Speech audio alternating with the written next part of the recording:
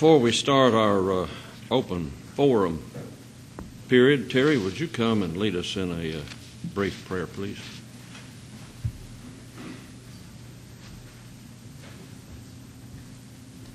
You bow with me. Our gracious Father in heaven, we're thankful for this gathering here today. We're thankful for this entire lectureship. We pray that much good will result from it. We pray that you'll look down upon each one of us at this time and forgive us of any unforgiven sins, and help us, Father, to always have a humble spirit and attitude, and that we'll always repent when we see that we're in error. We pray that we'll learn much in the next few days, as we've already been learning from these speakers. We appreciate each one, appreciate them preparing these lessons and sharing them with us. We pray for each one who has come here, whether a participant or not, for everyone a safe journey back to their homes. Again, we're thankful for Christ. We're grateful for you sending him. We're grateful for him being willing to die on the cross in our stead. And we are thankful again for all our brothers and sisters in Christ. We ask this in Jesus' name. Amen. Yeah. As always, in an open forum, it seems that there are far more questions selected than we can possibly get to. So we'll just start with a list here that David has handed me, and we will seek to address some of these, give you an opportunity to chime in if you'd like to. We're not in the rule-making business and law-making business and legislation business. We're simply in the Bible study business here this afternoon. And at times I'll probably be offering my opinion, and I'll try to make that plain that it's my opinion if I do. But we'll do our best to seek and search answers from God's Word. First question here is, would you please explain what A to Z fellowship is, and is it biblical or not? Well, the New Testament doesn't discuss A to Z fellowship, either specifically or implicitly. This is terminology that arose, I suppose, in about 2006 in a considerable amount of email exchange or exchanges on some of the Yahoo groups, one of them in particular, as matters began to be discussed rather fully pertaining to fellowship with Brother Dave Miller, with those associated with him. Apologetics Press, of course, would be principal in that. GBN, the Gospel Broadcasting Network, and those who were supporting like works. And as we tried to press the scriptural issue of fellowship based upon 2 John verses 9 through 11, and we will do well to just go ahead and refresh our memories on that. I'm reading from the American Standard Version. Whosoever goeth onward and abideth not in the teaching, King James says, doctrine of Christ, hath not God. He that abideth in the teaching, doctrine, the same hath both the Father and the Son. If anyone cometh unto you and bringeth not this teaching, receive him not into your house, and give him no greeting. For he that giveth him greeting partaketh in his evil works. Another of the entities that became very directly involved in these matters was OABS, Online Academy of Bible Studies. And there were those associated with that school who were defending continuing fellowship with Brother Dave Miller and those associated with him, in spite of Brother Miller's refusal to repent of his errors on elder reaffirmation and reappointment, and on marriage, divorce, and remarriage. And so, as we argued that one could not have fellowship with one who was not in fellowship with Christ without oneself forfeiting his fellowship with God or with Christ. These brethren who were trying to defend appearing on programs in a conciliatory way with Brother Miller and with those who supported Brother Miller came up with the idea of A to Z fellowship. How far do you go in the generations of fellowship? Brother A's out of fellowship with the Lord. Brother B speaks with him, and then he's out of fellowship with the Lord. Brother C speaks with him. Are you going to go all the way from A to Z and say you can't have fellowship with any of those who have fellowship with those who have fellowship with those who have fellowship all the way back to A? Well, what they failed to, that's where the terminology came from, the A to Z fellowship. What they failed to construe was what Brother Charles Pogue referred to briefly, at least, in his lecture a couple of hours ago, when Brother B has fellowship with Brother A, who is in error, and then Brother C has fellowship with Brother B. Well, Brother B's already moved to Brother A when he has fellowship with the one who's out of fellowship with the Lord. John says that he is a partaker in his evil deeds if he has fellowship, if he greets him, or if he bids him Godspeed, depending upon which version you are reading. And so the A to Z thing was smokescreen, basically, and really had no scriptural basis or application for its argumentation. And it still doesn't. It gets over into the realm of guilt by association, as a term has been applied to it. And I have written on that subject. I've preached on that subject. I think David ran an article that I wrote on that subject a few years ago now. But there are certain cases in which you do not have guilt by association. You can associate with people without being guilty of their errors by ignorance. You do not know that they are in error. And you're not condoning their error in doing so. If you find out that they're in error and then you associate with them in a conciliatory way, then that changes the entire picture. But you also can have association with someone who is in error if you expose their error in the course of the association. Our Lord associated with publicans and sinners, but there was no guilt by association involved. So that basically is the A to Z contention, and I'm sure that some others would like to chime in on this. I'd be glad for you to do so. If you don't want to, that's all right. We'll move on. That means that I did a good job of covering this. Either that or y'all are just too lazy to say anything. Anyone want to comment? Did I leave anything out? Oh, we've got one. Danny, you could have come right around here, brother.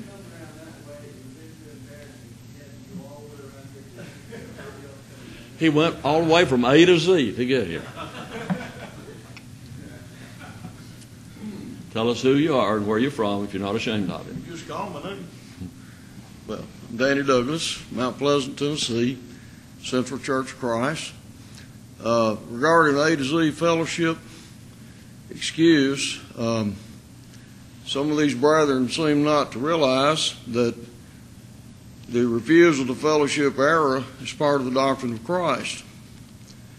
As one of the brethren pointed out earlier today, Ephesians 5:11.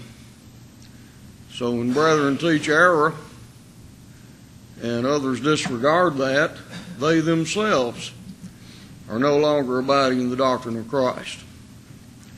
So that would mean that the refusal to fellowship them who disregard God's law and fellowship is a first generational thing. It's not A to Z. The fact that they refuse to abide on the Lord's teaching regarding fellowship is within itself a departure from the doctrine of Christ. And so that should refute that false argument that, they're accusing us of practicing so-called A to Z fellowship. Now, can I make a comment about something else? Well, yeah, I guess so. Regarding yesterday's discussion, I think the brethren did a fine job dealing with praying to God the Father and how that's all we're authorized to do. And I know that they would agree, I'm sure they would agree with me about this too, that we can sing songs of praise to the Godhead. For example, the doxology, praise to Father, the Son, the Holy Ghost. And also, Christ, we do all adore thee, songs like that. As long as the song does not teach that we are praying to any one of the Godhead except the one we are authorized to pray to, that's God the Father, Matthew 6:9. But certainly we can praise deity overall in our singing. And I know they would not disagree with what I'm saying here, but I want everyone to understand that, especially those who might be out there listening on the internet, that we can sing songs like that. But there are some that teach, for example, in my night of dark despair, Jesus heard and answered prayer. Well, that's teaching something contrary there, that we are praying to one other than the Father. Certainly, I'm sure this has been pointed out too, that the Godhead is involved in our prayers. For example, we pray through Jesus, the Son of God, our great high priest, Hebrews 4:14-16. But we pray to God the Father. So that's basically, Brother Dub. Okay. Appreciate you. Good job. Thank you, Daniel. Thank you. Thank you.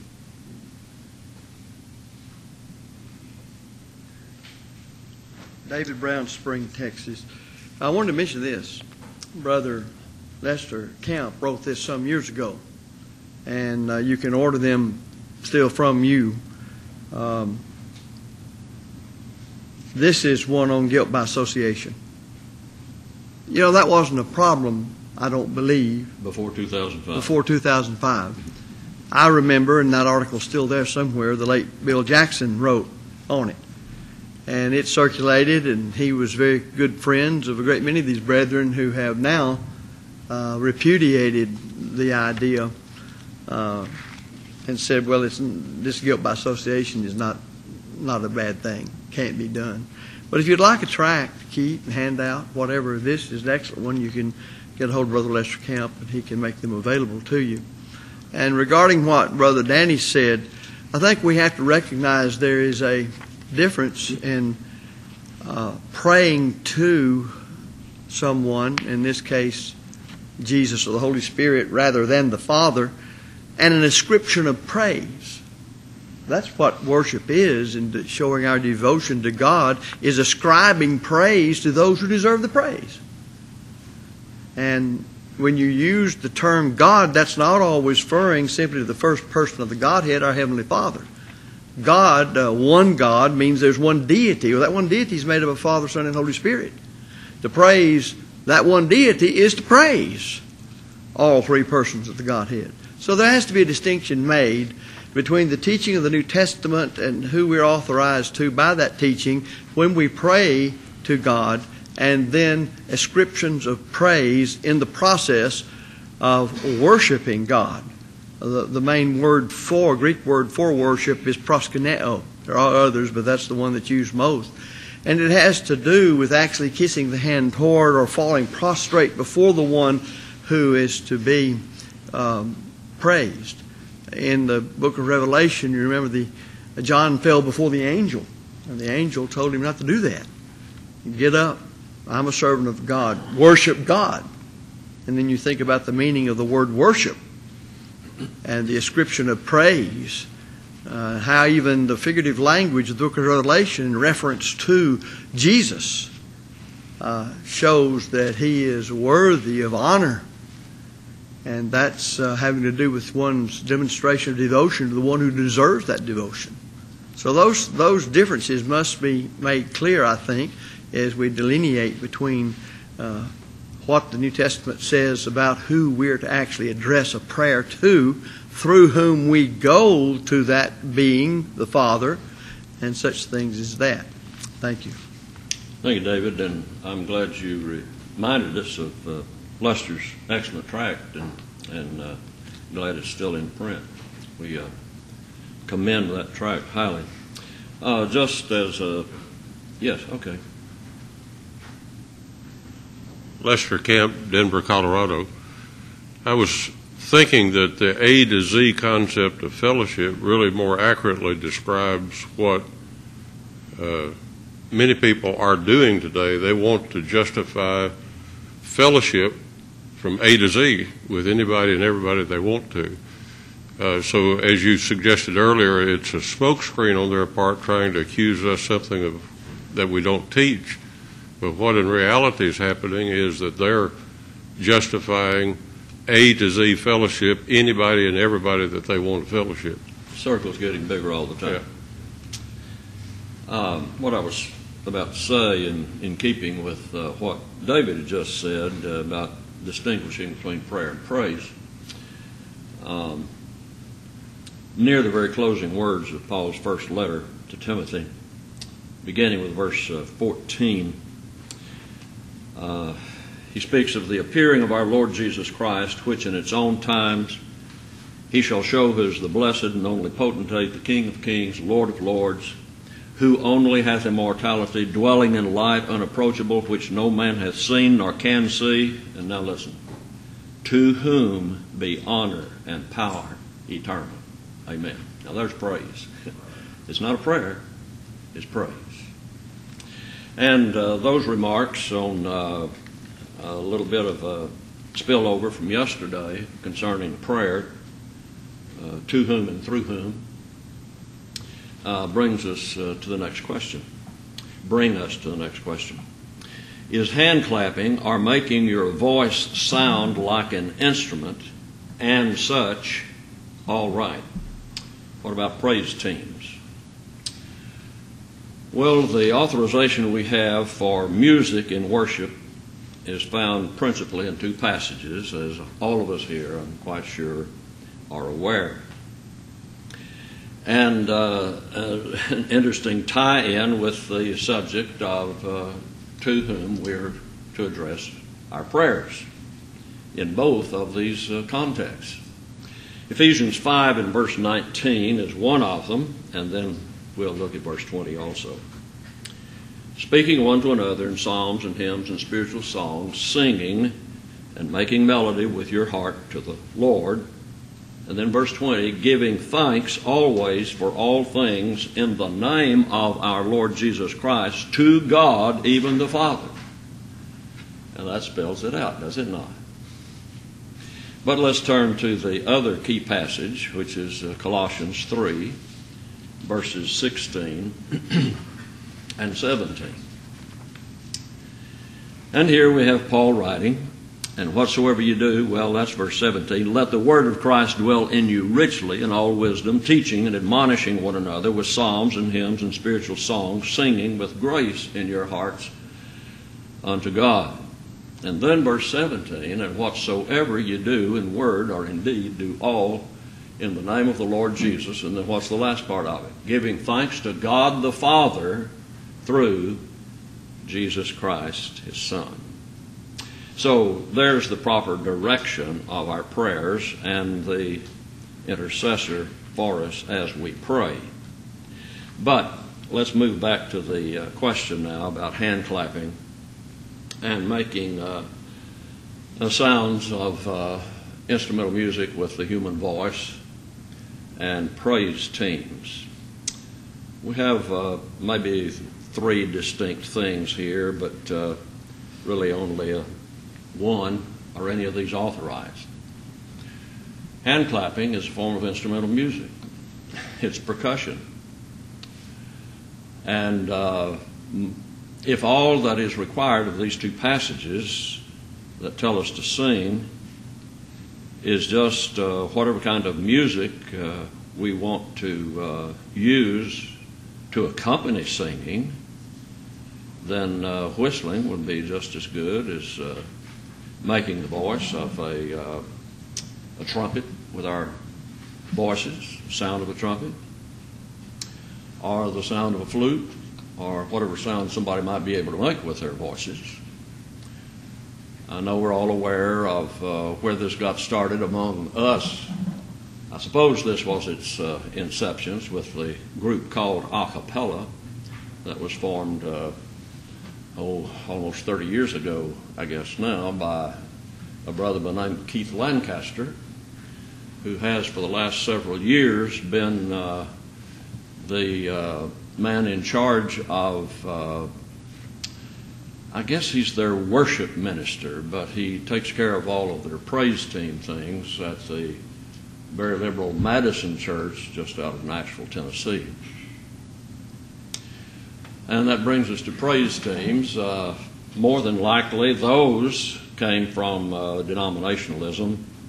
I don't know the exact root of them, but that's usually where things of that kind among our brethren come from. Denominations begin them, and then some of our brethren are attracted to them, and they do not know much, if anything, of how to determine whether a matter is authorized by Scripture or not. And so they like it, and they begin introducing it, and then a few congregations introduce it, and then others jump on the bandwagon. It was that way with the bus programs of 25, 30, 35 years ago, and has been with other things as well. What is a praise team? It is a group of from usually 4 to 8 individuals that a congregation will give, to which a congregation will give a microphone for each person. They may be seated on the front pew, 2 on this side, 2 on that side, 4 on this side, 4 on that side. They may be at the back of the auditorium, but they have microphones to amplify their voices. They may be up on the platform. I guess in the churches that use them, it'd be the stage. And there'll be the song leaders. There will often be women among those in the praise teams. And so they will be leaders of the congregation in worship, supposedly. Well, of course, if you have women involved, you have a violation there of 1 Timothy chapter 2 and the leadership role of men and women respectively, which is violated. Even if you don't have women involved, you are singling out what are the superior voices, which would, I imagine, make those with less superior voices feel very inferior about their singing. Rick says he's one of them. To tell you the truth, Rick's a song leader, but now the secret's out. But you start having a respect of persons, a partiality type thing there. That is not good. But the praise teams in a number of congregations anyway are reserved for the contemporary worship hour. Now, the traditional worship hour in these liberal churches will not have the praise teams, generally speaking. In 1983, I guess, when we did our lectureship on the book of Revelation at Denton, one of the men that we invited to come and present his error was Edward Fudge, next door neighbor down here in Houston. He was an elder from, what's the name of the congregation, David? What, Bering? Bering Wright. Yeah, okay, Bering Wright.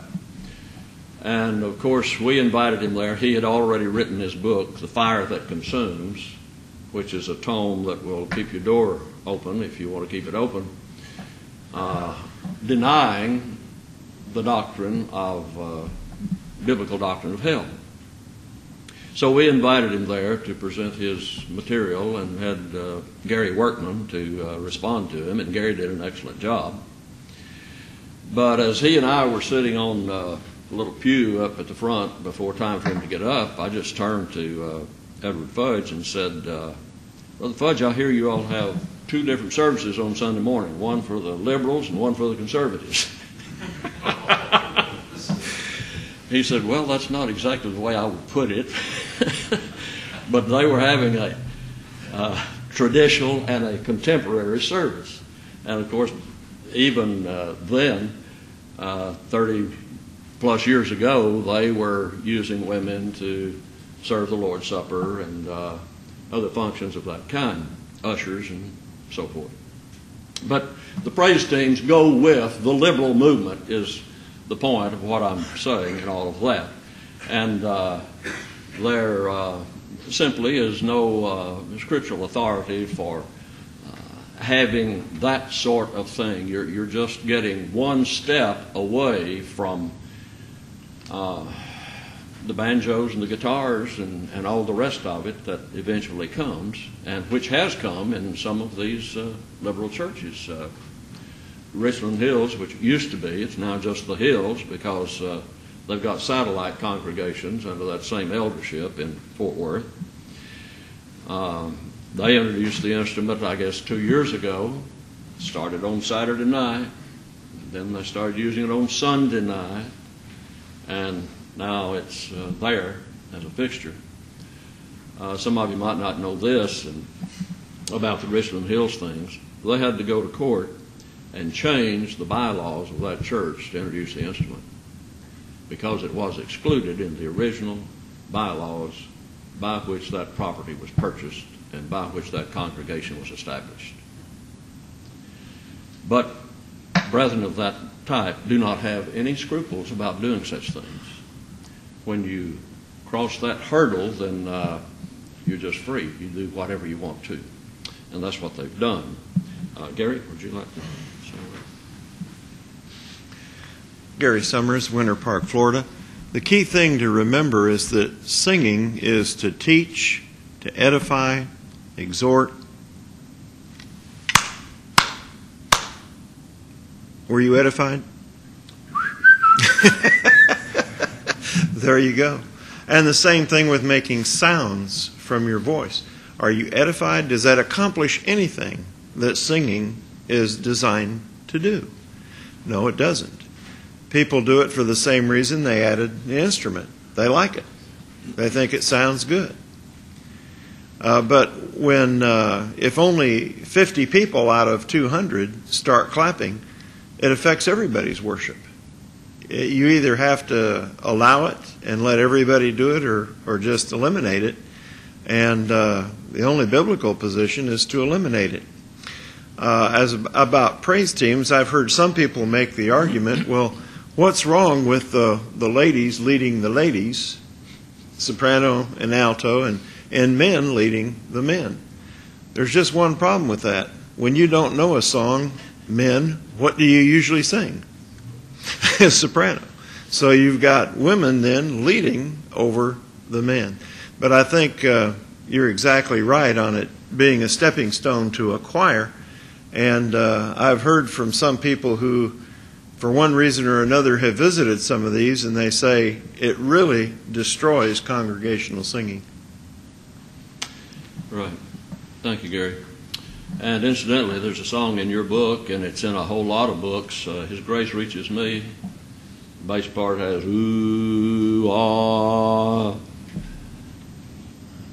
Not any teaching and exhortation in that either. Now, that song is in our book, but it has the words with it instead of the oohing and ahhing.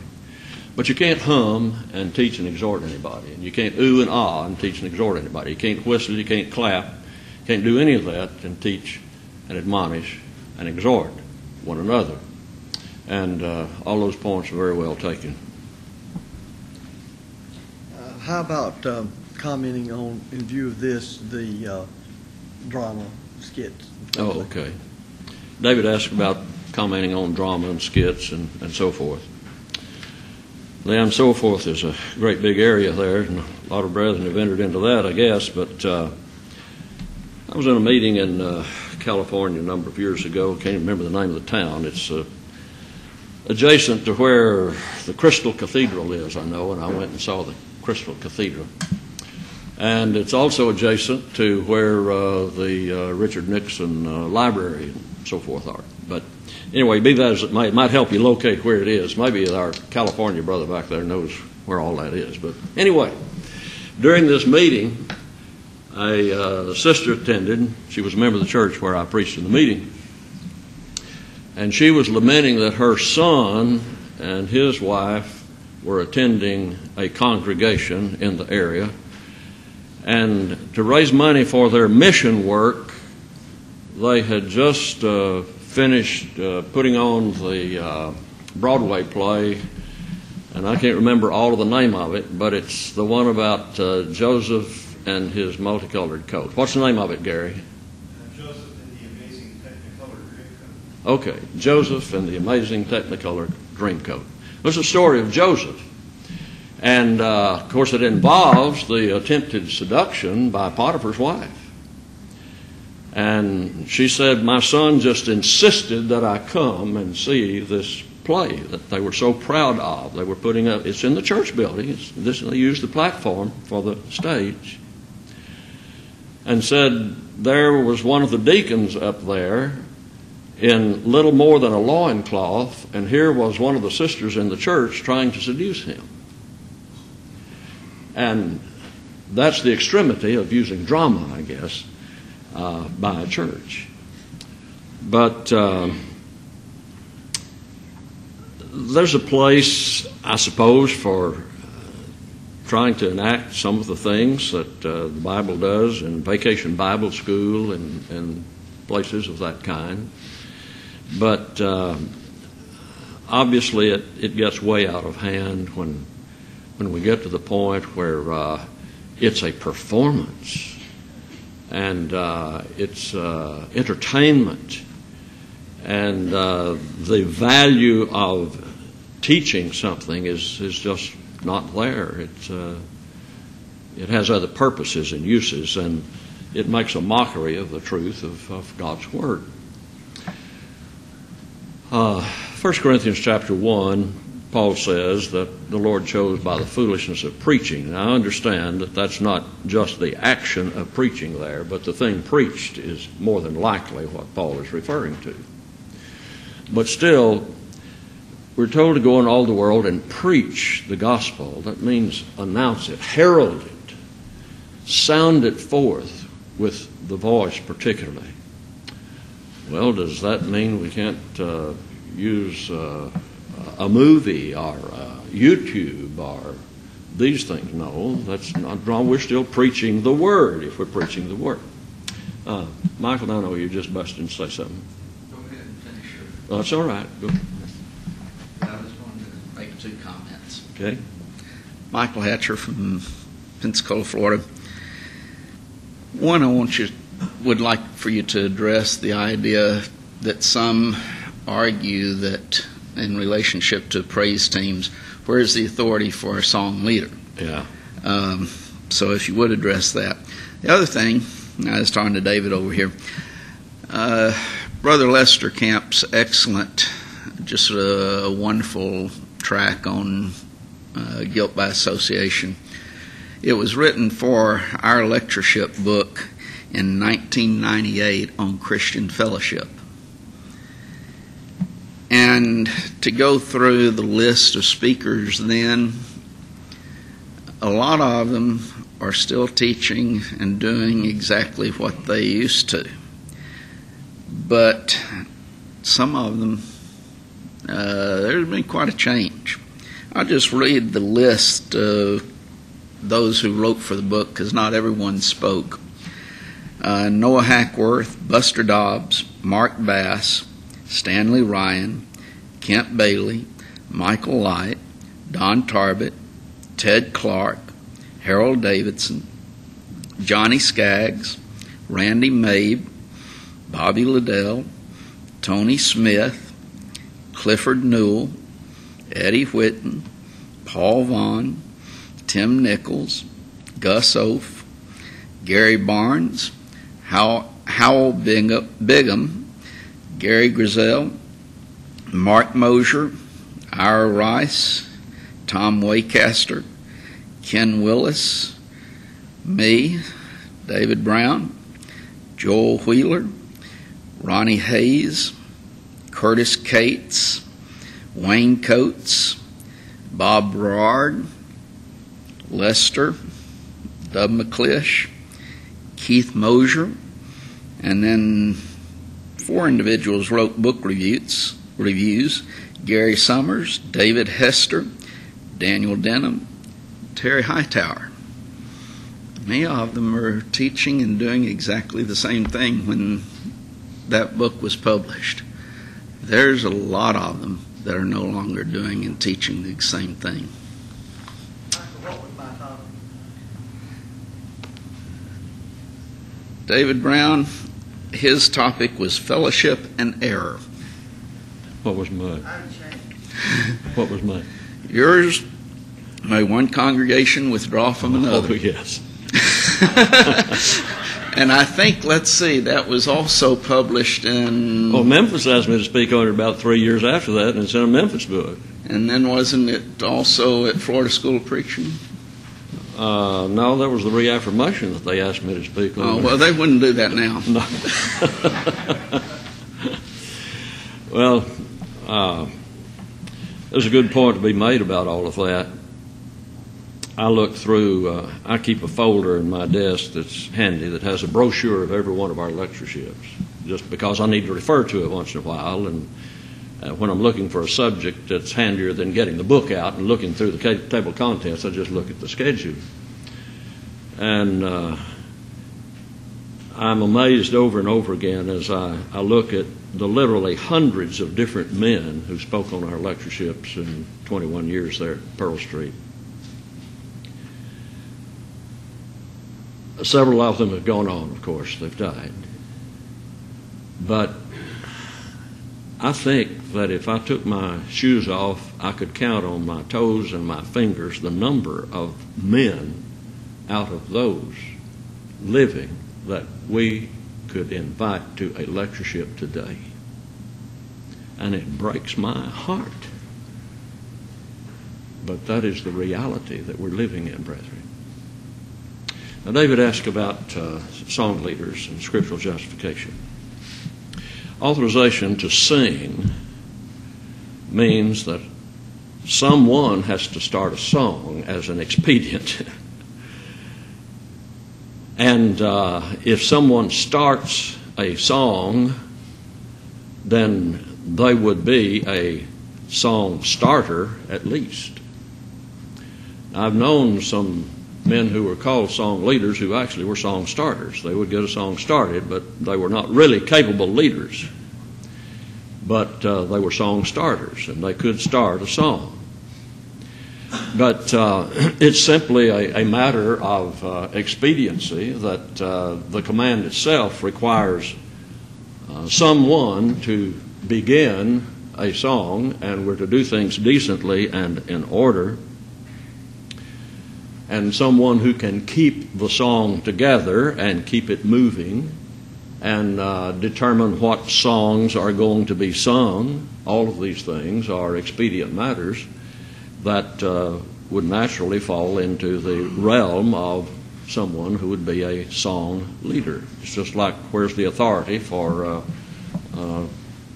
a Bible class and a teacher of a Bible class are determining what material is going to be studied in a Bible class, what time the Bible class is going to meet. All of these things are some expedient matters pertaining to a Bible class. We have the same sort of things, not the same things, but same sort of things involving our singing. The command to sing is behind that. The command is to go preach the gospel, and there are all sorts of expedients involved in working out how we're going to preach the gospel and how we're going to travel to do it and so forth. And the song leader falls into that same realm. Well, we have time, I think, for one more question. And I'm not sure how serious this question is, but I've been asked to deal with it.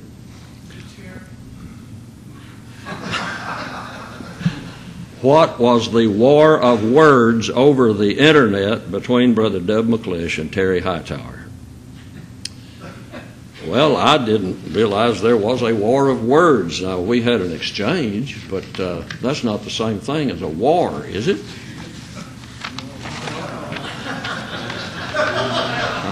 Maybe it was. Or maybe there will be after he gets through. It was just this simple. Who are you? I'm Terry Hightower from Amarillo, Texas. Okay. And this letter came to me on December the 15th, and it included a $50 check. And the brethren at North Point, I had preached one sermon, and then Dub preached, I guess, the afternoon sermon. I preached the morning one. And it's where Dub wrote, I'm just pulling a little bit here. I'll make this available to everyone. I'll have it right here. And on the backside's my response. It said, he said, accordingly, our check is in the amount of $50 is enclosed, which reveals, Dub said to me, what your sermons are worth, meaning that mine are worth, his are worth only $25. I preached once, and then he preaches twice. You got it? 25 plus 25.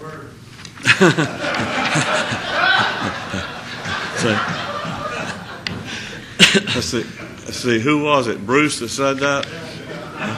Okay. Yeah. Bruce, you're already on my list. But I wrote and thanked him for the check, and there's things in the front you can read, but I said, that he implied, Dub mentioned that this reveals what my sermons are worth, and that this likely means his are worth less. I said, actually, we all know that his feigned, self-deprecating remarks don't quite describe the situation. The real truth is that Dub preaches $10 sermons for the inflated price of $25 each. He has even prepared some that are only worth at most $1, $1.50, and $2, which you no doubt have patiently endured, and this to your credit, in exhibiting that you are, quote, Titus 2:2, sound in the faith, in charity, in patience. Since you thought that my latest sermon was worth $50, I immediately began thinking about my other available sermons. I have different prices on various sermons. I have many available for $100 and several which go for $150. I have one $25 lesson I can let you have for $19.99 sometime in the coming year of 2014. Plus, I'm closing out on some which I had mistakenly overpriced at $15, which, upon closer inspection, possess quotes or references to some of Dub's writings, articles, lectureship chapters, etc., which I feel obligated to reprice down to $1. A couple of these include several references to Brother Dub's comments that were not written by Levon. So for these, I feel that I will owe you, brethren, $2 each at the close of each lesson, if I can somehow manage the stomach to preach them. Given that you are having, one more paragraph, given that what you are having to settle for on a regular basis from Sunday to Sunday at North Point, it would likely be out of place for you to have me preach from my large stock of $150 or $100 powerful and heartwarming exhortations for at least two reasons. One, you do not have that kind of money to be paying out while you're still numerically small. And two, the shock of these kind of preachments would perhaps be too much for many members, especially when they realize that they don't need their usual no-dose caffeine tablets to try to stay awake when the dull one speaks. I understand for Johnny Oxendine and San Mateo, they serve coffee after the lesson so people can wake up the drive home. And I hear members at Bellevue and Pensacola use Michael's taped sermons as equivalent to sleeping tablets. Before Bruce Stulting preaches, now listen to this one, brother, talking about elder authority. Before Bruce Stulting preaches, he reminds the congregation that he is an elder. And then he reads Hebrews 13:17, obey them that have the rule, over you and submit yourselves. And then he says, I command you to listen attentively to my lesson. John West, of course, similarly threatens his audience with his police weapon. In addition to the above changes, I'm also considering greatly reducing the price of any lessons containing material by Johnny Oxendine, Michael Hatcher, David P. Brown, Bruce Dalting, John West, Gary Summers, and Lynn Parker. Whenever I proclaim these lessons from a pulpit, my audience has suggested to me that they thought of other verses as I was speaking. Yeah, they thought of Acts 19:19, where they said similar materials were brought together and burned. For these, I said, how about 5 cents each, or maybe just best offer? And then I gave a serious statement. So we'll make these available to you. What Terry didn't tell you, I knew it. I wrote him a letter before that, thanking him. Now, the reason he was there, he and Vicki just dropped in on a Sunday morning, and I said, do you want to preach this morning or this afternoon? You know, he didn't have a choice not to preach. And so he took Sunday morning, and that was what I wanted him to do. But I wrote him a very nice letter of thanks right after he was there. And we had not decided at the time he was there to start paying a drop-in preacher $50 just as a gratuity. And so the letter that he read from me was when we had decided to send that check, and I sent it to him. But I wrote him earlier than that, and I thanked him on behalf of the congregation. And I said, it's always good to have someone here so that they can see a contrast between their local preacher and what's out there in the world. And I also said, you should feel good about it, because thus far we've only had 17 negative responses to your sermon, and that's not too bad since we had only 13 present. So then I wrote him and sent him a $50 check from the church, and that's the kind of gratitude we get.